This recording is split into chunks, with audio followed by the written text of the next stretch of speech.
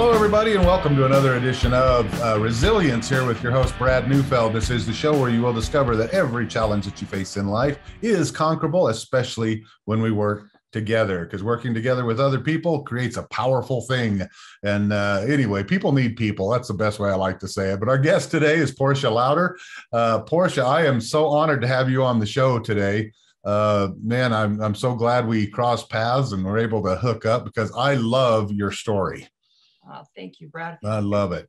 But our guest today is Portia Louder. She began her career actually documenting weddings as a photographer, and she became involved in real estate, and this was back in 2005, and was indicted for mortgage fraud. Okay, we're going to get into this. And it's like, anyway, we'll get into it. This is it's not what it seems. I'll just put it that way.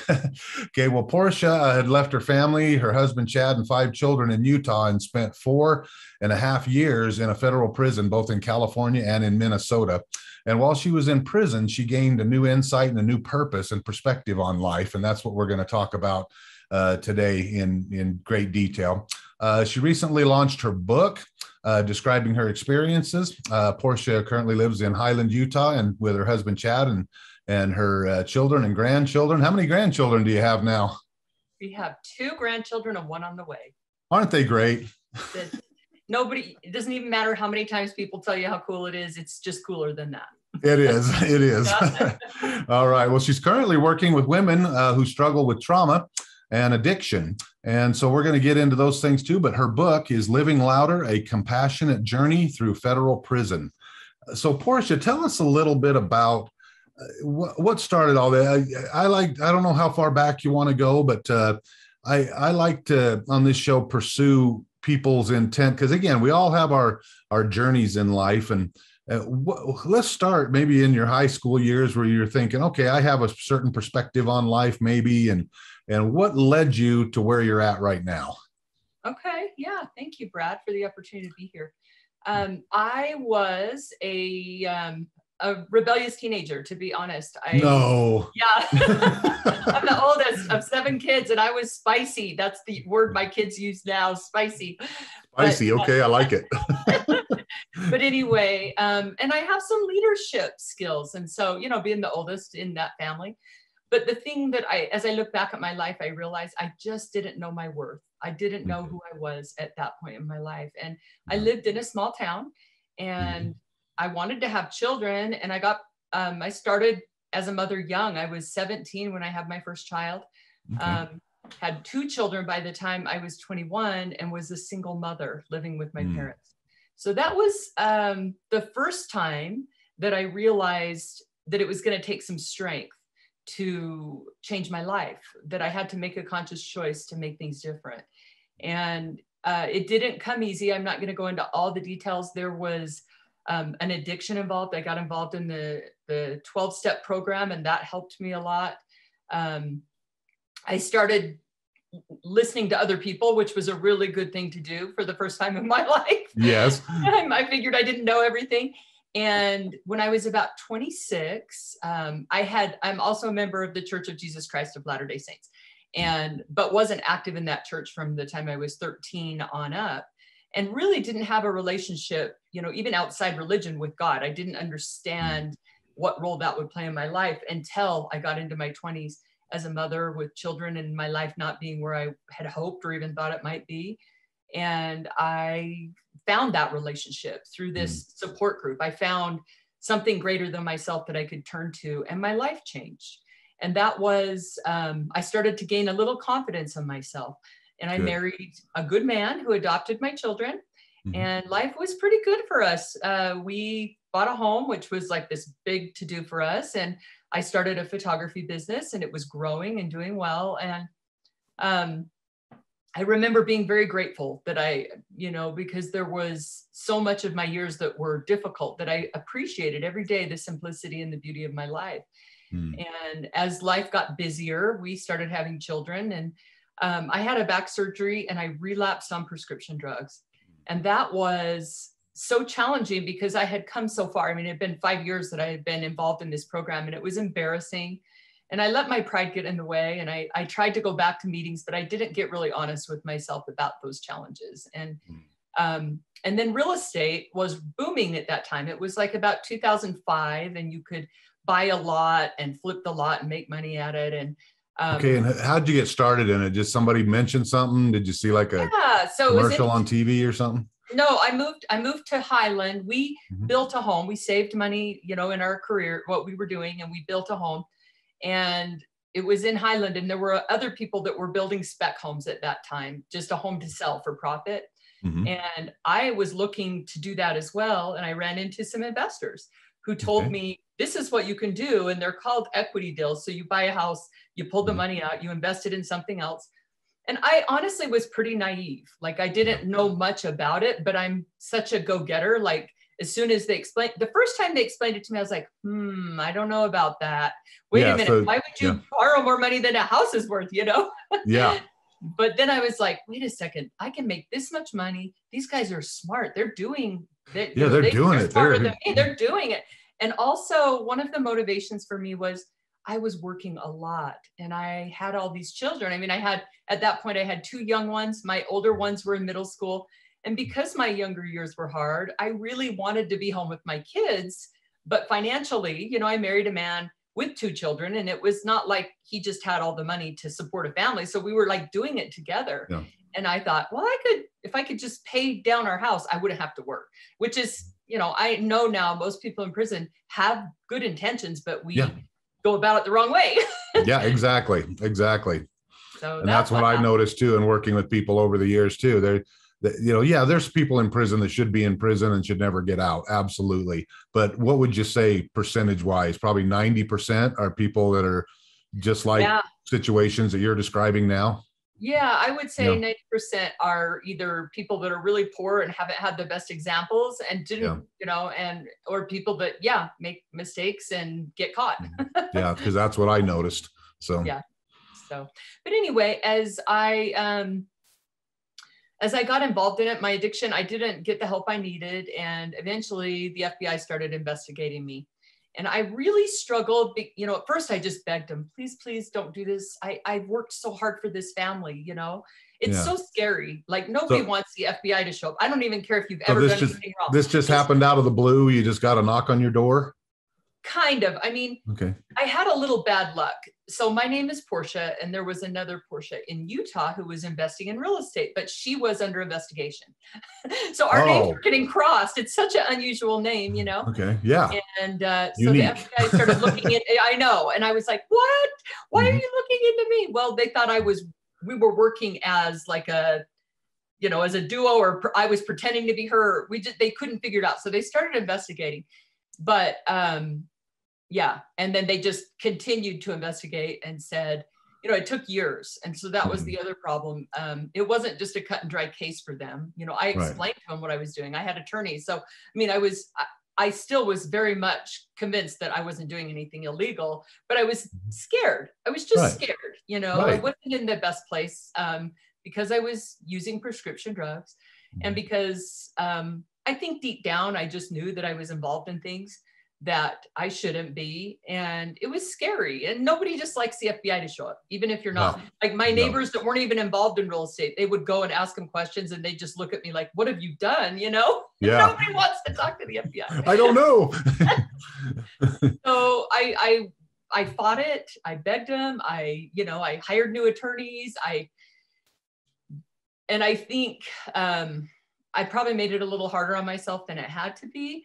I probably would have gotten less time, but because it took so long, by the time I was sentenced, the judge was just determined he was going to give me the maximum sentence. And so I look back at my life and I say, I could have done some things different, but I'm here now. So that's where I'm at. So anyway, it was then the court process started, because where you started in 2005, and when did the court process actually start? When did this whole thing with the FBI? Right. Okay, they came around shortly thereafter. I remember the first real visit was, I started hearing about it and then talking to other people. And then in 2007, when my baby girl, my youngest one, was born, they showed up at our house, because I remember holding her. She was a few months old. And at that point, they basically said, it's happening. We're going to indict her. They told my husband that and me, and it's she, and I was like, wait, there was no wiggle room with that. It was just, they need so many indictments. My name was on the list. It was happening. And I kept hearing things like, it's not personal. I'm like, it is personal. Well, absolutely. It's very personal. Absolutely. What a stupid thing for them to say. Like, it's so personal. Maybe not for you, it's your job, but for me, it's personal. Right. But I mean, I wish I could have looked at it more objectively, but I wasn't there at that point. So, but anyway, so after that, I was indicted in 2010. I had heard about it. So you imagine there's 3 years there from 2007 to 2010 that the FBI is kind of coming around, and we're meeting, trying to get it resolved. And then in 2010, they indict, and then I hire attorneys, and we're arguing and fighting and going back and forth. And then in 2014, I was scheduled to go to trial. And I shared this in my book 3 weeks before I was there at the courthouse when a shooting happened. And that was traumatic. On top of talk about that just for a second, because you were in the courtroom and all of a sudden you hear shots. I read this in your book. So So I'm in the courtroom, and all of a sudden marshals come running through with guns. You hear gunshots. Well, we heard gunshots, and then they came running through.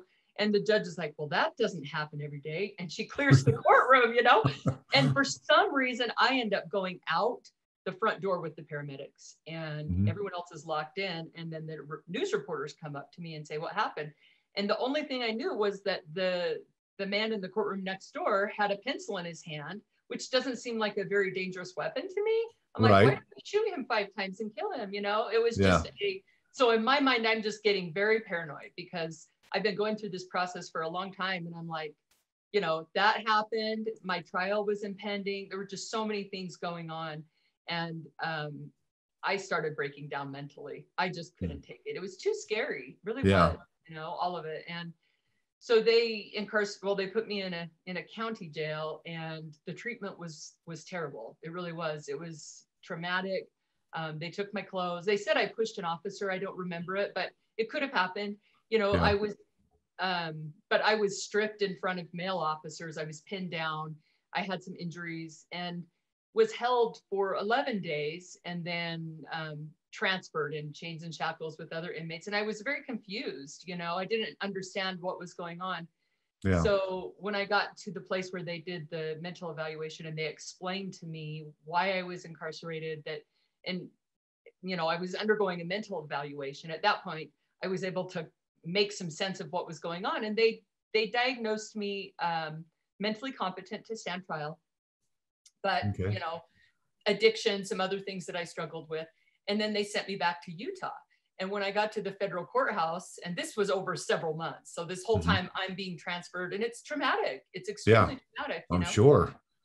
But when I got back, my lawyer said the judge is going to court order them to give you schizophrenia medication at the jail. And I said, I'm so lost. I'm not schizophrenic. I can't, it's just getting worse and worse and worse here. And I said, if I plead guilty, and you have to imagine, I haven't even pled guilty yet. So I'm being held as an innocent woman and treated like this. So at this point, I'm thinking I am completely done for. Like mentally, I'm not going to be able to hold it together. And I just need to plead guilty, which was probably the worst time for me to plead guilty. I mean, if my lawyers could have made a deal and, but I just pled to what they had on the table to get out. They let me out that day. So they said that I was incompetent. So I had to stay in jail. But as soon as I pled guilty, they said I was competent and let me out. So it's like, you guys are not playing fair. So I got out and then I had a few months until I had to go get sentenced. And the day that I was sentenced I shared in the book, it was a real, it was like a death. It just changed everything for me. It was I bet. It was like a death. I'm leaving my family. I will never be the same person again. The world just changed. I'll never see things the same. And the judge gave me the maximum sentence. But for some reason, I was able to, I prayed. There's not some reason I prayed and asked for strength. I felt very alone.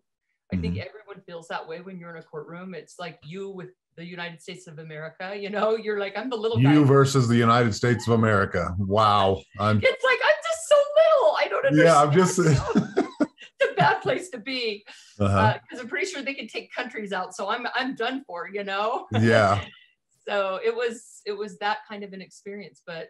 And the maximum sentence they gave you at the time was like 7 years or something like that? Yeah, it was a 7-year sentence. And oh my gosh. At that point, I thought maybe I'd get a year, but it was like, I knew when I walked in the courtroom that I would get the maximum sentence. Wow.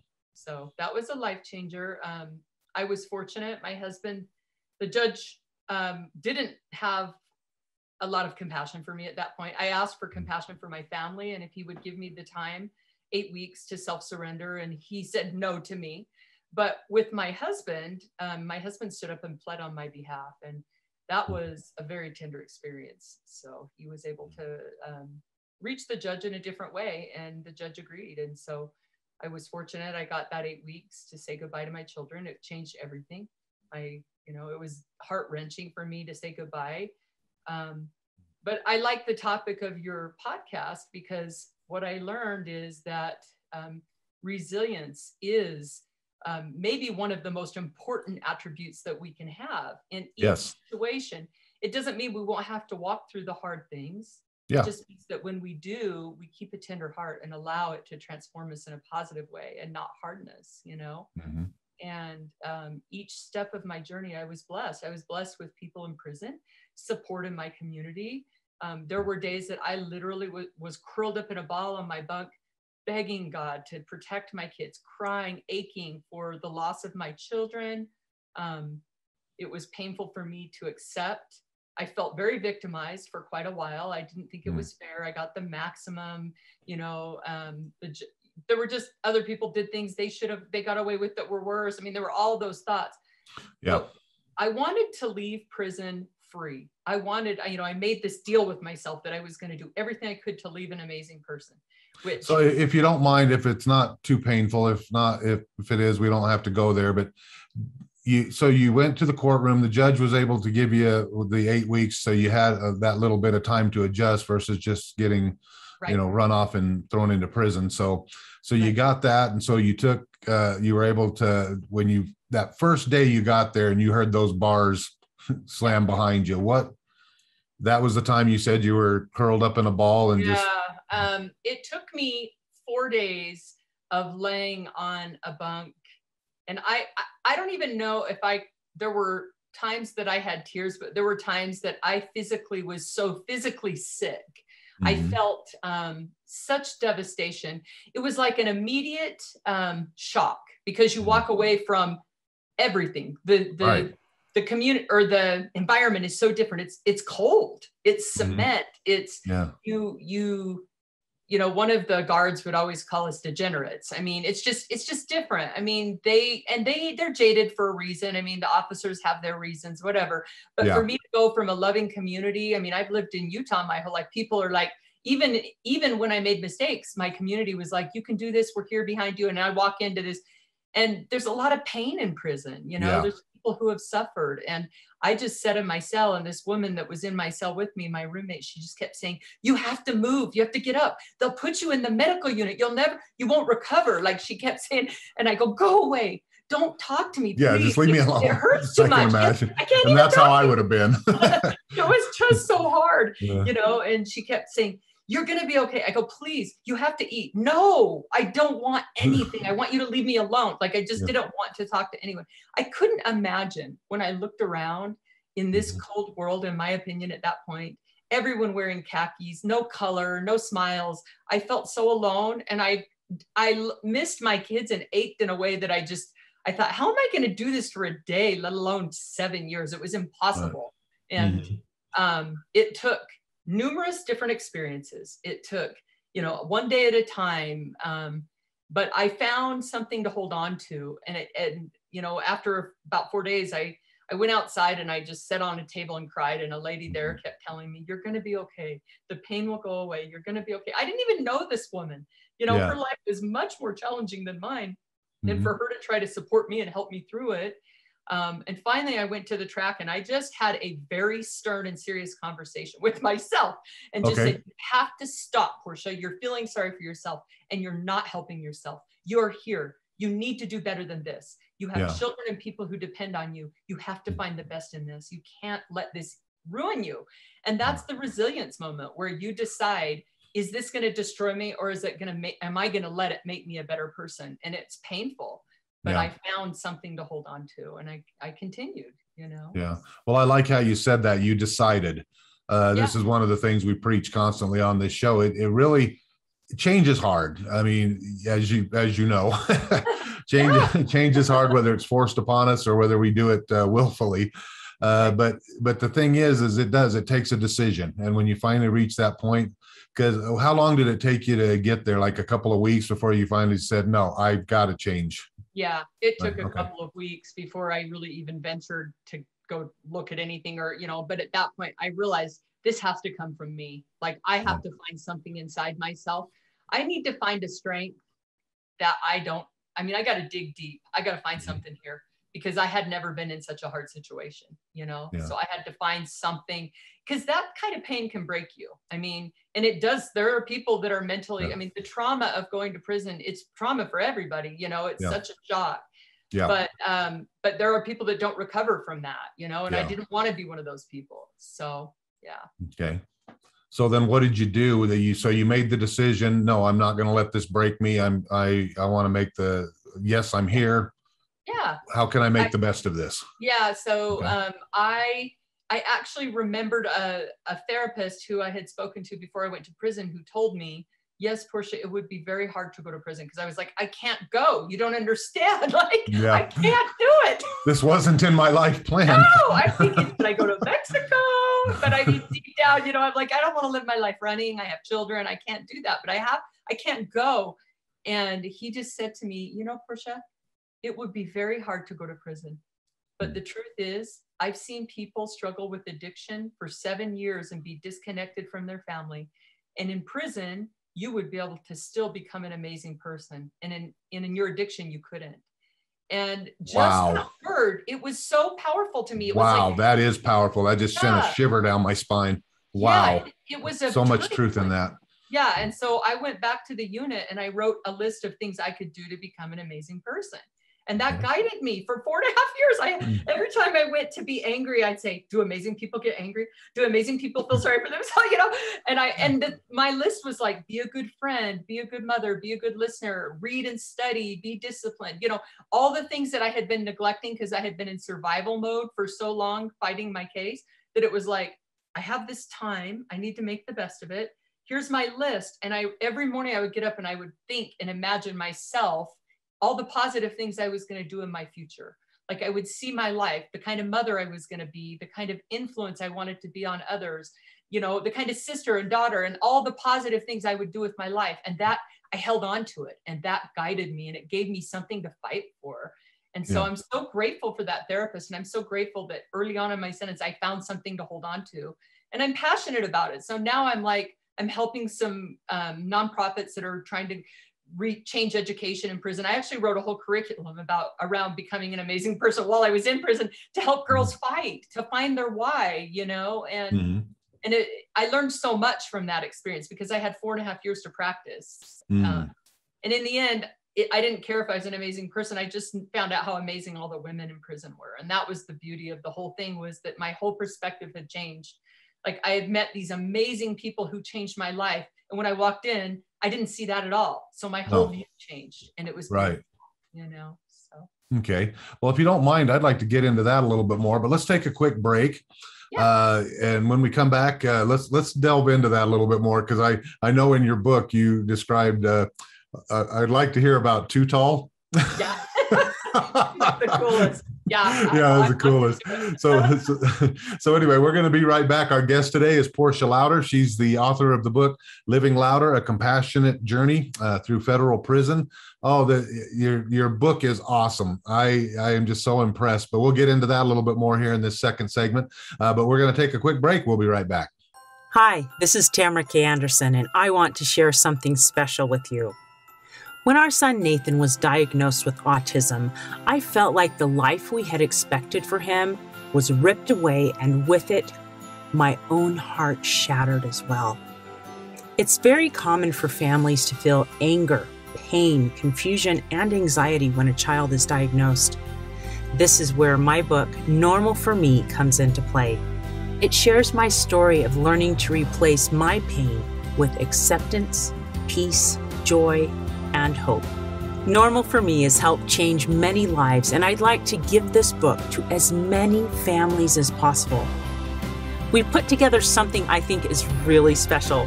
My friends and listeners can order copies of my book at a significantly discounted price, and we will send them to families who have just had a child diagnosed with autism or another special needs diagnosis.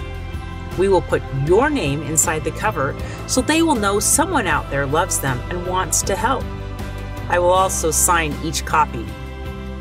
You can order as little as one or as many as hundreds to be shared with others. So go to my website, tamarakanderson.com, and visit the store section for more information and to place your order. You can bless the lives of many families by sending them hope, love, and peace. Check it out today at tamarakanderson.com and help me spread hope to the world. Welcome to the Resilience Talk Network. My name is Jay Walter, and I'm the host of Rebuilding. Heard every weekday night from 6 to 7 p.m. You can listen in and learn how to face your fears, overcome obstacles, and make dreams a reality. So listen every weekday night from 6 to 7 p.m. right here on the Resilience Talk Network.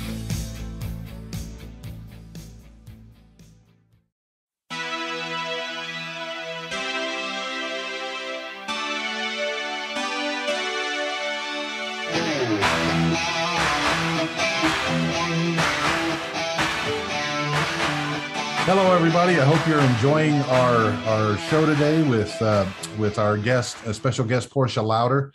Wonderful story. Oh my gosh, I can't wait to get back into it and hear a little bit more about her experiences while she was there in prison and the wonderful people she was able to meet. You're really going to love this next segment, even though it's not created yet. We're about to jump back into it, but I just want to talk about one of our sponsors. Our sponsor for this show is Affiliate Solar. And if you've never delved into solar, but it's been something you've been thinking about, hey, it can save you a lot of money on your utility bills. And so my buddy, JD Greenhall down at Affiliate Solar, he'll hook you up. The thing I like about JD is he's not one of those pushy guys, because I know a lot of times people will have questions on things like this with the solar, but it could be cars, it could be anything else, but you're afraid to reach out because of those bad experiences you've had in the past of being railroaded by, oh no, I'm being forced into buying something I don't want to do. JD's not that guy. He's very knowledgeable about the solar world and all of the different panels that are available and all the different systems that are available, and he can talk to you about it in great detail. The other thing about the solar system, the solar panels right now, there's many tax incentives. And again, I don't want to get into exactly what those are. I'll let JD explain them, but there are ways that a lot of it can be paid for through the tax incentives that you'll be able to get, because with the government going in their way with green energy and stuff like that, they are giving a lot of tax rebates and things like that for the solar panels. So you might be able to get into it for a lot cheaper than you think. But reach out to my buddy JD Greenhall at area code 801-822-2918. Again, that's 801-822-2918. JD Greenhall along at Affiliate Solar, and he'll hook you up. Well, here we go. Let's jump back into our interview with Portia Louder. All right, and we're back with our guest today, Portia Louder. Portia is the author of the book Living Louder: A Compassionate Journey Through Federal Prison. And wow, the first segment on this was very enlightening, Portia. Again, I'm laughing with you, not at you, because of your experience here. I hope you know that, because the way that you've been able to change your attitude about this whole thing and make the best of it is just impressive to me. And I want to thank you for that, because I think this interview here is going to help a lot of people in our audience. I really do. So thank you for sharing as much as you are. But let's get in again. So by now, at this point, you're there, you're in prison. You've come to the conclusion and made the decision that, you know what, I'm here. I'm going to make the best of it. Tell us a little bit about your experiences in there. I know you had mentioned in your book something about getting a job in there, and your first experience wasn't so good, or something to that effect. Yeah. So, I mean, there's all these little hacks that people should know about prison if you're going. Hopefully you're not. But if you do, you need to find a job, because if you don't, they will assign you. And I didn't want to work in the kitchen. I didn't know I didn't want to work in the kitchen until I got there. But the communication style was pretty tough for me. The Yeah. girls would say, you need to tell her to F off. And I said, what? I don't understand. But the officers, they talk pretty harsh to the inmates, and the inmates talk harsh back. And so I didn't care for that style of communication. I had one lady, she's like, are you stupid? What's wrong with you? And I'm like, what? Why did you say that? I just didn't know what I was doing. You have to show me how, you know? But in the end, by the end of my sentence, I didn't have those kinds of challenges because I understood what I was dealing with. But early on, you know, I'm still learning. And so I was fortunate. I worked in the kitchen. And then after, I went over and volunteered in the education department. And in time, they saw that I was, you know, somebody that had the ability to help people with their GEDs. And they actually gave me a lot of freedom to put together a curriculum of photography class. Nice. Yeah, that was amazing because I could teach something I was passionate about.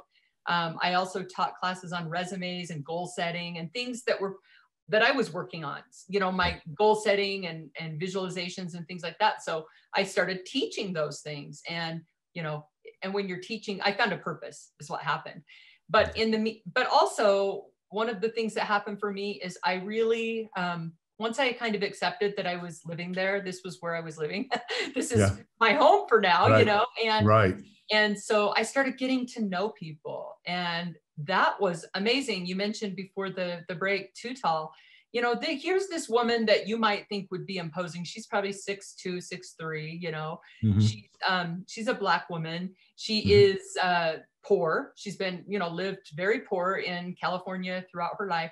One of the most tender-hearted, kind, but strong women that I met. And she right away, she just put her arm around me and said, come on, baby girl, let's go get you a laundry spot. And nobody even looked twice. They're like, oh, Too Tall wants you to get a laundry spot. Because I'm like, those girls over there look scary. How do I get a laundry spot? She goes, you got to go over and tell them. I'm like, I don't know what I'm doing. You know, she's like, I got you. Let's go. Right. So I was fortunate. And I always felt so comforted. She'd be in the day room cross stitching. She was kind. She was a good listener. Yet if you saw her, you know, if you didn't know her and you saw her in prison, you'd think, oh, she's a bad person. She deserves it. And it wasn't like that at all. Yeah. It wasn't. She was raised very poor. She worked at a Burger King. She had a man that, you know, abused her for years, and she ended up getting pregnant, and he told her, go get an abortion. You know, you're not my problem. And she chose to have him and take care of him herself. And she was trying to support a kid, and she ended up dealing drugs. You know, she said that where I live, that's how you made more money than working at Burger King. And she got 10 years for it, and she wasn't bitter. She was like, well, this is what happens to people like me, you know? And I loved her, and I still do. You know, I met so many women like that were poor, that were kind to me, that had nothing. They had nothing on the outside, and they would support me and help me. And I had everything. I had a family and community. And so once I was able to take a look at the fact that my circumstances, I was very privileged in comparison to most people in prison, it changed things for me. And I was able to have more gratitude, which is a very positive, affirming type of emotion, and compassion for others, which was my gift. To be able to truly see people and understand and know who they really were was my blessing. So, well, I know prison can be a very scary experience. I've heard that from many people, but I just see that as your family's prayers and your prayers were being answered, that God gave you somebody to, you know, protect you, so to speak. Did you feel that way about it? Or? Yeah, every step of the way, I really did. You know, to walk into a prison, I had two really good friends. One, her name was Patty, and nobody messed with her. She worked in the kitchen, and right away she saw me, and she's just like, she was very supportive of me, and still is. Like, she still like sends me messages. I got your book. I would back you up to the end, you know, very loyal. And then Too Tall. I had amazing roommates. I just have so much love for these women, you know, and each step of the way, when I got transferred, I met people that were so supportive and loving.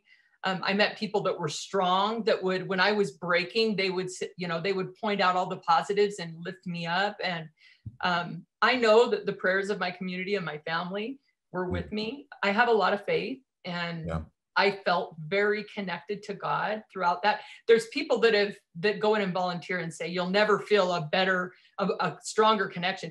I will tell you this, I learned, because I lived in Utah my whole life. So the predominant religion in Utah is, the Church of Jesus Christ of Latter-day Saints. I was the only member, and I prayed with Buddhists and Catholics, and there was no difference. We were sisters. So when I went to church headquarters shortly after I got home, they asked me to give them some insight on what they could do to better support people incarcerated. And they said, well, what did the Relief Society do?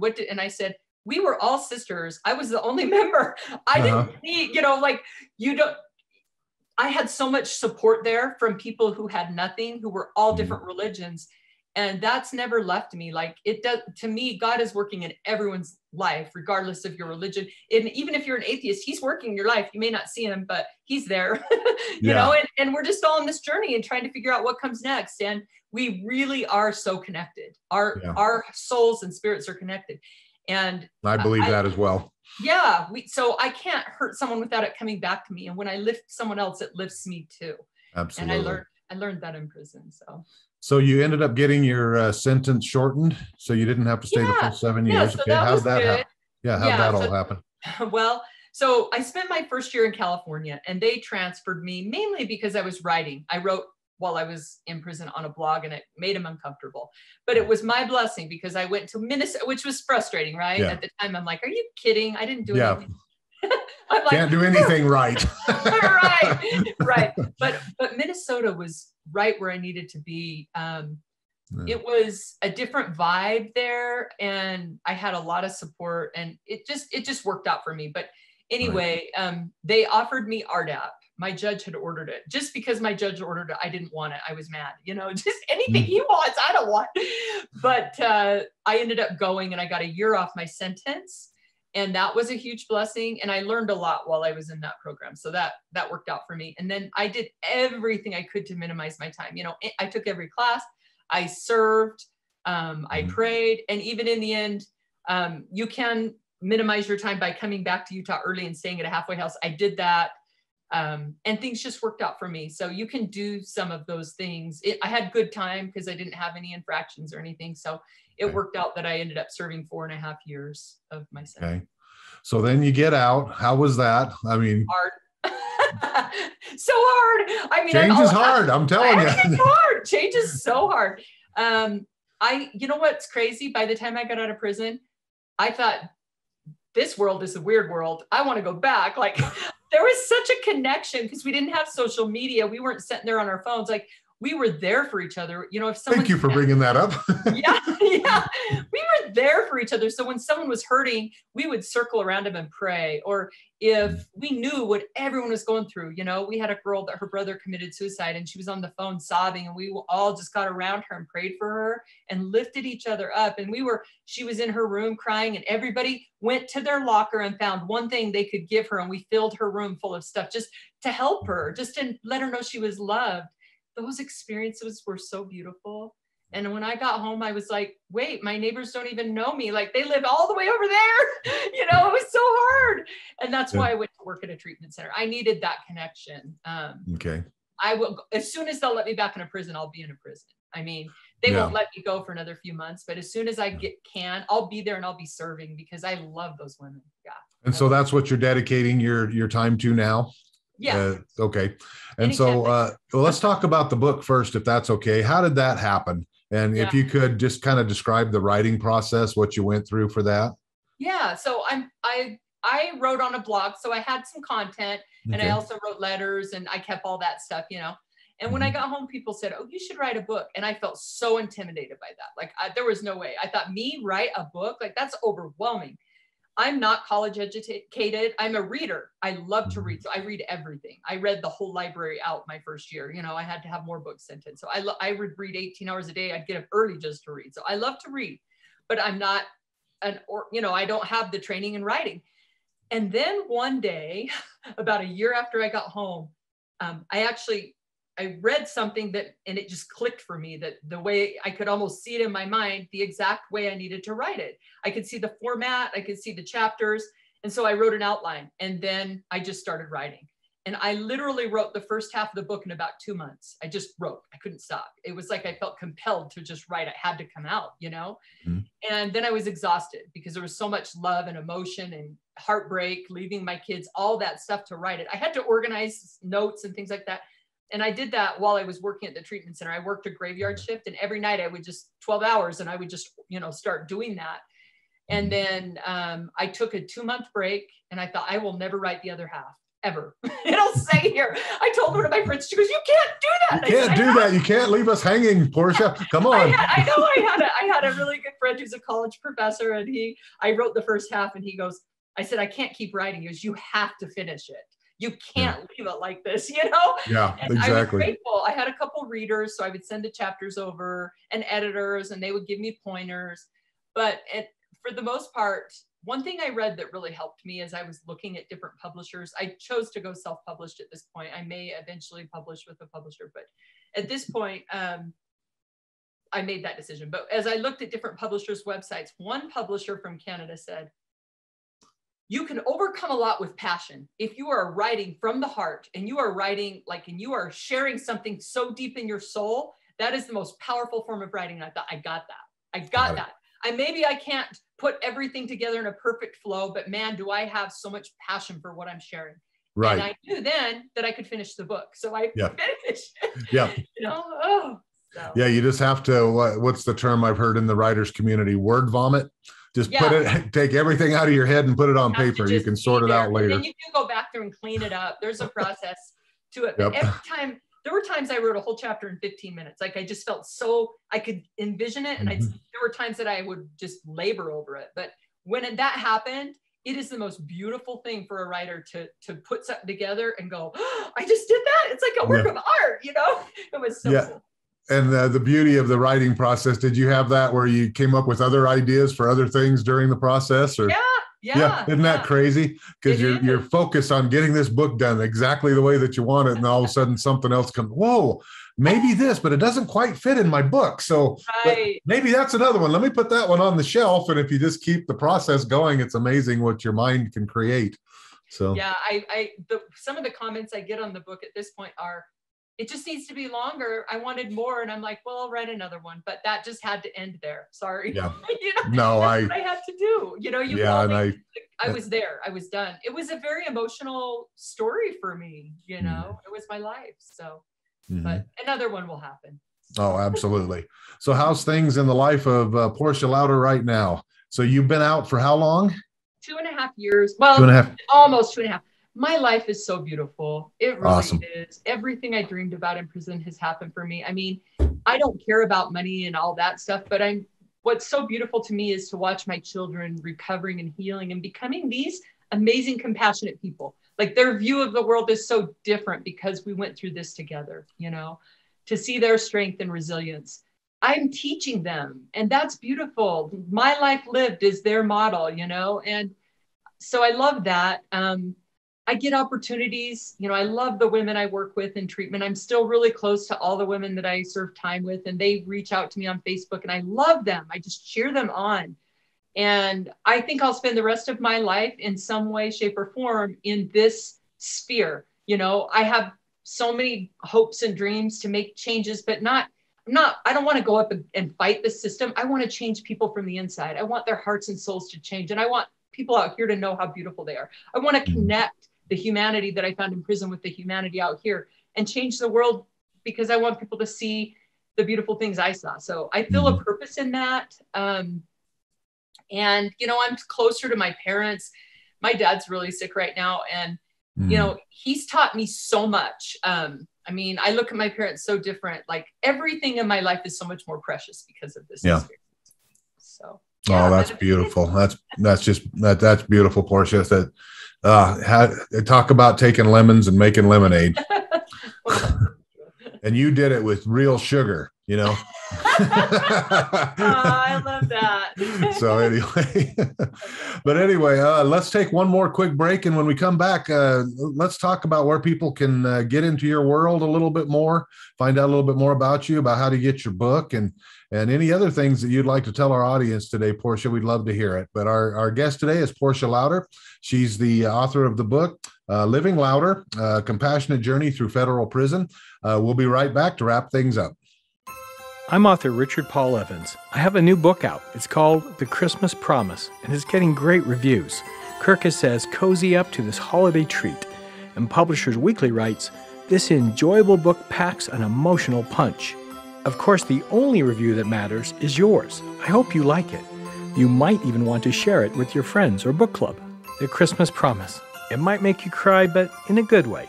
The Christmas Promise. Pick up your copies today.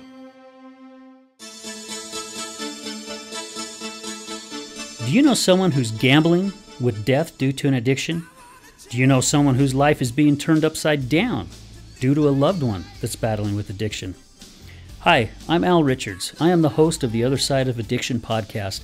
I started the podcast due to my wife's battle with alcohol. Let's just say I became addicted to her addiction. Our podcast is helping people understand a little more about those who have battled addiction and those who are hurting from their addiction.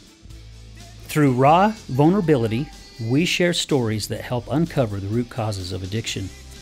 Shame felt on both sides, matter of the conscious and subconscious mind, continued beliefs, and often confusing paths of recovery.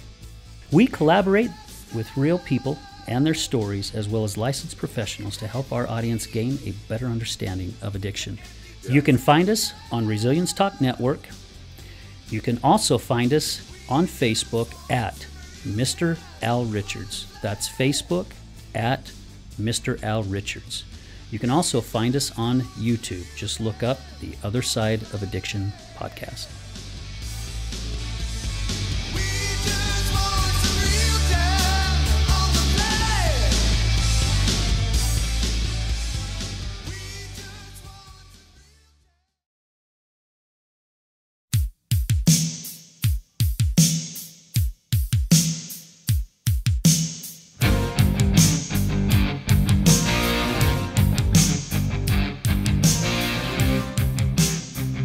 All right, and we're back here on Resilience with your host, Brad Neufeld. Our guest today is Portia Louder. Portia, we have been talking about your book here, A Compassionate Journey Through Federal Prison. And if you're just coming in on this interview, audience, please go back and listen to the whole thing. You're missing some really great stuff. And I've been able to read your book, and wow, Portia, I love the detail that you go into, and there's a lot of thought. This is my perspective on it anyway. You put a lot of thought into how your words can have the biggest impact. Maybe you didn't. Maybe it was just you're a natural writer and you were able to put that out there. But that's how it came across to me, because this is just how my brain works. I'm always I see patterns in things really quickly, and I started seeing that. I'm going, oh my gosh, you just know how to get that heart-wrenching, that share the stories in such a way that they just suck you in and you just want to know more. So anyway, you did a great job on the book. So I just want to hats off to you there. Thank you, Brad. Thank you. So anyway, tell us how let me ask you this first. What is one word of advice, or one sentence rather, that you would like to tell our audience as far as now that you've been through all of this? What's something you can tell our audience that could help them in their lives? Yeah, thank you. I would say never give up. Never, ever. Because your life is so beautiful. You have so much to fight for. There is something right around the corner. Where you are right now, you can't imagine how good it's going to get. And you just don't know. And for me, right before things get amazing, they're the hardest. So if you're in something hard, it's only because something beautiful is right around the corner, and your potential is enormous. So never give up on yourself. You don't know how many lives you're going to touch. You don't know how this experience is going to change the lives of others. Please know your future self is cheering you on. I'm cheering you on. The world is cheering you on. You have incredible potential, and never give up. That's what I want everyone to know, because I have felt at my darkest and most impossible, just this isn't, how will I ever get out of this? And my life today is so beautiful. And I know that everybody's future is beautiful. We just can't give up. So. I know there was one person you mentioned in the book that she had a hard time. When she was 14, her parents had died from an overdose, and then she was just kind of by herself. And then she did some things that landed her in prison. And that sentence where she said that, nobody even knows I'm here. Yeah. And Yeah. that just struck me. My heart went out to that lady. Yeah. And how's she doing now? She's doing well. I watch her, and every time I see her, I get so excited. Her, that was such an eye-opening again and heart-opening experience. There we are sitting in federal prison. It's Christmas. We're surrounded by bars. We're sitting on metal chairs, yet the spirit that we felt connected, all of us different religions, and we're sitting there sharing our innermost heartfelt feelings. And for her, her worth and value of herself was so low that when she said a prayer, she thought, I'm nothing to anybody. I'm useless. I mean, she'd been, treated really poorly, lived on the streets. Her parents were addicts. They died young. Nothing had ever told her she mattered. Mm-hmm. So here we are sitting in this circle, and she shares this experience. And basically she said a prayer, God, if you know who I am, please let me know. And a counselor came to her and said, there's a letter for you. Somebody's looking for you. She said, now I know I'm worth something. Just that letter changed it for her, and she was taking classes, and she left prison and got a job. And what we can do for people when they don't know who they are, to just see them and reach out to them changes everything. We have so much power to change each other's lives, Yes, we do. But yes, we do. It's pretty tough. There's a lot of people that don't know their worth in prison. And I had no idea that was the case. So. All right. Well, do you still have your blog, or do you have a Facebook page? How can people get a hold of you? Yeah. I have my blog. They can go to portialouder.com. The best way to reach me is Facebook. I'm so connected on Facebook. It's Portia Wilcox Louder. Wilcox is my maiden name. There's also Portia Louder Story. My blog is lawsunbroken.com, and we're trying to connect everything to just portialouder.com. But here's what I want people to know. If you have a family member who is in prison or struggling, please message me. I will write them. If you have anybody that's going to prison, I get people all the time that reach out to me and say, what can I do? I want to help you. I want to support you. If you're looking to support people who are in prison, let me know. Hit me up. I am really good at reaching back out to people. I have quite a few friends on Facebook. I try to bring in as many as I can, and some people just follow. I have an Instagram account, and I post occasionally on that, and that's just Portia Louder, also on Instagram. But the most important thing is send me a message. If you need help, please let me know, because I know some resources, mostly I can just pray for you, support you, and write family members if they're incarcerated. And sometimes just getting that letter from someone that's been through it makes all the difference, So Absolutely. let me know. I want to serve in that way, any way I can. And I love getting messages and hearing people's stories and how they're doing. And we're in this together. So. And how can they get your book? Oh, yeah. That. If you're interested, you can go on Amazon. Right now it's on Amazon. Yes. There's some talk with some other places that it may be. But for today, the best way to do it is go to Amazon and look up Living Louder by Portia Louder, and you will be able to get a copy. And and you have it in the Audible version, you have it in the Kindle version, so you can get it anyway. I like that. It's available. So. Well, Portia, thank you so much for coming on today. This has been enlightening. I know our audience is going to love this episode here. So, but we here at Resilience Talk Network wish you the best, and the fact that you're able to take something, again, the lemon here, something that you went through that by world standards is very negative, and turn something good into it. There's a lot of hurting people out there, and that's kind of the theme of our station here with the word resilience. Because yes, resilience is overcoming the challenges of life and overcoming the things that you've gone through, but we're not done yet in this world. I mean, there's still a lot of challenges that we need to go through, but I just know if we pull together and work together and use each other's experiences to help each other, I just know it'll make it a lot more pleasant experience. So Absolutely. Anyway. Thank you so much for having me. I'm just thank you. Okay, everybody. Again, our guest today has been Portia Louder, author of the book Living Louder, A Compassionate Journey Through Federal Prison. And please come back and see us again sometime, if you don't mind. Let us know how things are going or how we can help you in any way. Will do. Thank you, Brad. All right. So we're going to take one last break. I'll come back and wrap things up here on the show. But anyway, thank you so much for listening. We'll see you in a minute. Hello there. This is Brad Neufeld with the Resilience Talk Network, and I would like to introduce to you Taffytown, one of our newest sponsors. Let me introduce you to Derek. Hi, I'm Derek from Taffytown. We're proud sponsors of the Other Side of Addiction podcast. Taffytown is a family-owned and operated business still operating in the Salt Lake City area for over 100 years. We manufacture some of America's best saltwater taffy. What makes Taffytown stand out from all of the others? We have a unique recipe, a whip-style recipe that incorporates egg whites, evaporated milk, real sea salt. It's a unique product that is flavorful, melts in your mouth, and the best part is we probably have a flavor for anyone's liking, a flavor for any reason, for any season. We have unique flavors like chicken and waffles, maple bacon, frosted cupcake. New this year was a pineapple ghost pepper flavor. That's awesome. Where can people find out more about Taffytown and all of its products? You can check all of this stuff out. All of our products are available for sale on taffytown.com. We ship for free from our website, so all of our pricing on there is shipping included.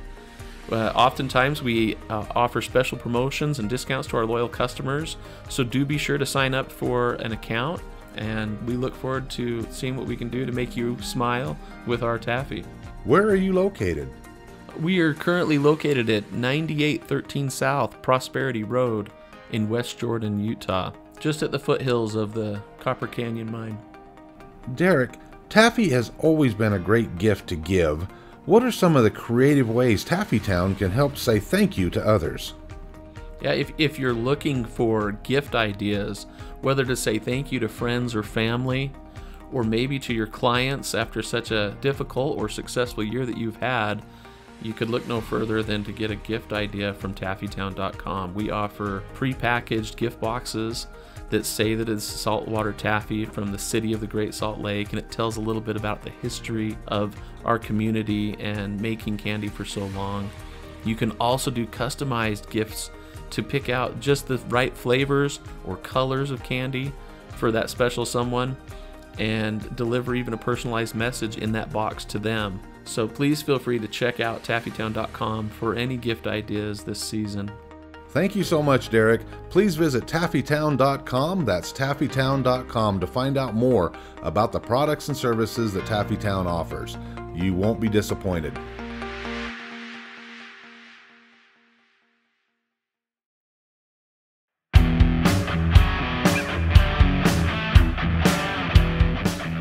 Hello, my friends. This is Brad Neufeld. Thank you for tuning in to the Resilience Talk Network. You can listen to my show, Resilience, every morning, Monday through Friday at 8 a.m. Mountain Standard Time. On my show, we will be discussing what it takes for you to overcome the day-to-day challenges that all of us seem to face in life, as well as some of those devastating ones that may lead us to feelings of either hopelessness or despair. It's my goal to provide you with the tools and skills that you need to overcome anything that is thrown your way. To find out more about the show, please visit our website at resiliencetalk.com. That's www.resiliencetalk.com. And as always, until we meet again, go for everything that you want in life and make it happen.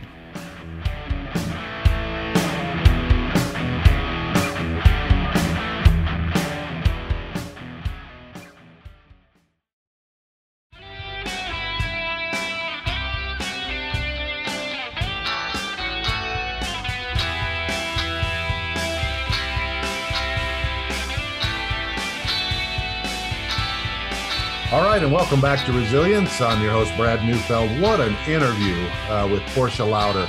Oh my gosh, people. I've been able to read the book as well. It's very touching, very touching. As Portia said, if you have somebody that's in the prison system, or you know of somebody who has family members that are struggling with something like that, yeah, it can be very traumatizing on both sides, both for the family members as well as the person that's in there. And again, as she said, and I'm by no means saying that everybody that's in prisons are victims or whatnot. I mean, we have our justice system for a reason. However, sometimes we do things without really, there's just no way to learn everything that's out there in this world. It's not necessarily written in books, and you've got people that aren't necessarily the most honest out there who are trying to take advantage of people and things like that. And in our quest to do things for our families to better our lives and stuff, sometimes we can fall into the wrong groups and be taken advantage of. And unfortunately, it leads to places like where Portia ended up in federal prison. And so, but with her experience, she's able to bring a lot of things to light. And that's again, with the theme of our radio station here, with being resilient, that's what we want to do here, is help you get through those tough times of life. But back to this, please look up her book. You'll be glad you did. It'd be a great Christmas gift as we got the Christmas season coming up. And you can put this out there to give to your friends and family. But it's a very heartwarming story on how you can take something that happens negative in your life and turn it around and make a positive thing out of it. Portia didn't say a lot of the things that she's got going on in her life right now to be able to spread the word on the wonderful things that she's learned, but she's really doors are opening for her that have never been there before. And it's just a beautiful thing to see. But I know the same thing can happen in your life. So never underestimate yourself. Always dig deep inside. Ask yourself, who am I? What are the things that I want? Because I know darn well those people who are listening to this show, they're looking for more in their life. And guess what? You have that desire and passion to do that for a reason. And I highly suggest you use it. Okay. Bring those talents out. You need it. The world needs it. Okay. Everything that you bring out that you can better your life will better your life, better your family's life, and your community's life. And so never doubt that. As Portia said, never, ever, ever give up. So that's our show for this week. Please tune in, tell your friends about us, the Resilience Talk Network. You can look up our website at resiliencetalknetwork.com. That's resiliencetalknetwork.com. Or you can even look us up on Facebook with the same name. And so if you want to get a hold of me, if you'd like to be on our show, please give me a call at area code 435-830-6945. Once again, that's area code 435-830-6945. We'd love to hear your story. But until we meet again, go for everything that you want in life and make it happen.